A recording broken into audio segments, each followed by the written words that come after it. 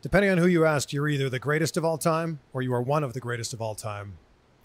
Since you are one of the GOATs or the GOAT, who's on your Mount Rushmore?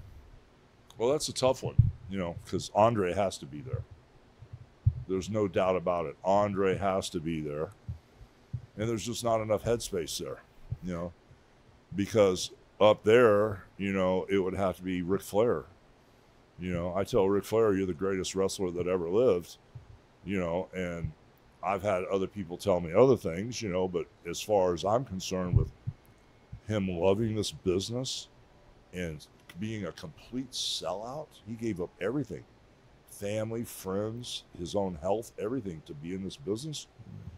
That's kind of crazy type dedication, way more than I could give, and he did it because he loved this business. And plus, he was a top guy like forever, so it'd have to be Andre, it'd have to be Flair, and then, I'm just going with the older guys, because there's some new guys like Seth Rollins who I really admire. Kevin Owens caught my eye really early when a lot of people didn't believe in him. And I saw him down at NXT. I went, oh my God, that brother's got it figured out, And so I'm all over the place with it. But for me, the quick fix would be Andre, Flair, Rock, and Austin.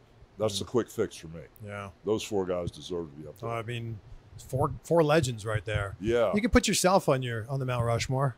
Well, you can put me behind those guys. Okay. I just want to be able to draw money with each one of them. I mean, because I look at everybody with a dollar sign in their chest.